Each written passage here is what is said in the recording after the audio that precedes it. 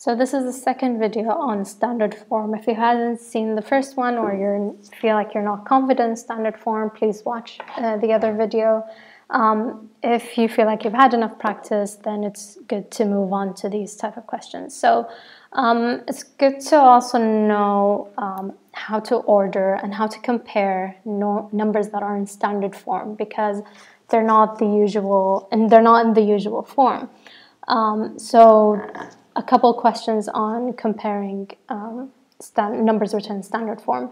Now, questions in typical exam questions don't really have a straightforward question about ordering them from smallest to largest. There are only a few of those.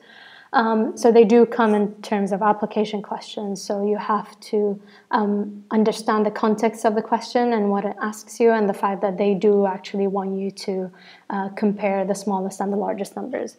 Now, two things to note when you're comparing numbers, either smallest to largest or largest to smallest, is do they have the same power of 10? If they do, then it's easy to compare, and you compare just like you do with normal numbers. If they don't, then you'll have to make them match. If yes, then compare normally. If it's a no, then change them to be the same. So let's try the first one. So this is quite straightforward. They're all to the power of 8. Now the reason I say, well, if it's the same, then you just compare them normally, is because if you actually change this to a normal number, which is an option you could do, but with numbers, what if it was to the power of 10? It's just a big number. You can change this to a normal number, but they will all have the same, basically the same number of digits right at the end. So you'll end up, let's try number 2 because it's much easier with the power of 2. With number 2, if I change them to normal numbers, it's going to be 129, 120, 167, and 234. And you can still compare these numbers and go, well, the smallest is this one, then this goes second, this goes third, and this goes fourth. Well, you can also do it using standard form, because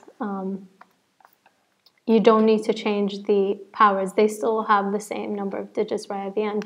And so you can easily see that the smallest number is actually this. So you can look at the 1.2 and compare it to the 1.29 and 1.67 and 2.34. So this is the smallest one, and then you have this as the second, this as the third, this as the fourth, and I'm only looking at the A part of the number. So you can easily do this. You can attempt part 1 and 3 on your own. I'm gonna go to part 4, which, as you notice, has different powers. Now, I can change them to be the same, but I can also use a trick. And again, this stems from the fact that I understand the basics of standard form. So you've converted between different standard forms, you've changed them to normal numbers, you've written them in standard form, so you understand how they should look like. So I can easily see 1.21 times 10 to the power of 5 will be much smaller than a number being multiplied by 10 to the power of 7. And these two have the same powers, which means they will be much smaller than the 10 to the power of 7 numbers. If you're not sure, you can always change them back to ordinary numbers, and you multiply this out and compare them all together. Once you're convinced, come back to the method that I'm doing. If you're convinced already, then continue with me.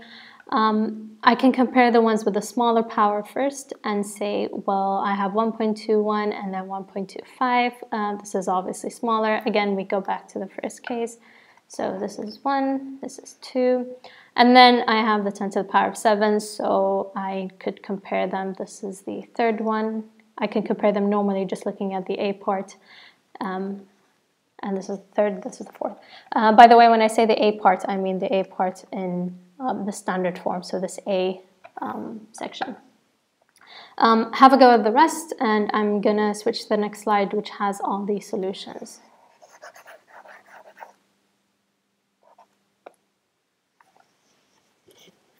Okay, so they're all written in order from smallest to the largest. It should be correct. If there's any mistake, do let me know in the comments. Slightly more challenging one, we can go through one of them. As you can see, you'll get a range of numbers that are not written in easy standard form to write. Some are not in standard form, some are. I'm gonna attempt question 3 because it seems the most varied. So the best technique right now is to change them all to ordinary numbers. So in this case, you can change to ordinary or change to the same power. And we'll see when it's useful to change to the same power. I'm gonna change them to ordinary numbers. It's much easier to deal with right now because they're very different. 2.3 times 10 to the power of 7 will be 23 million.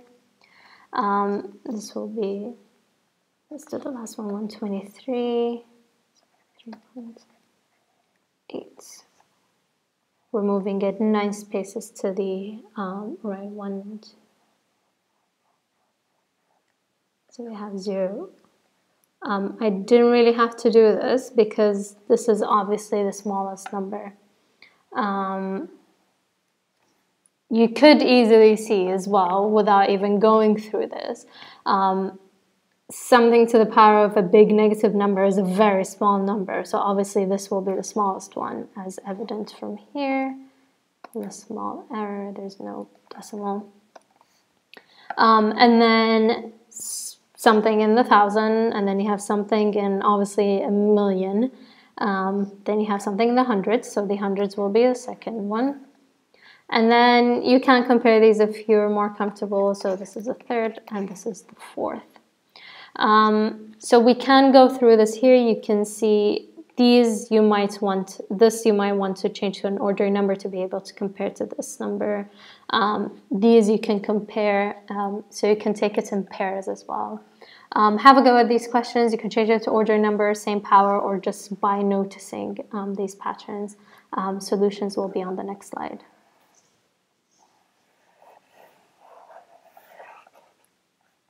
Okay, so these are the solutions. Again, if there are any errors, do let me know.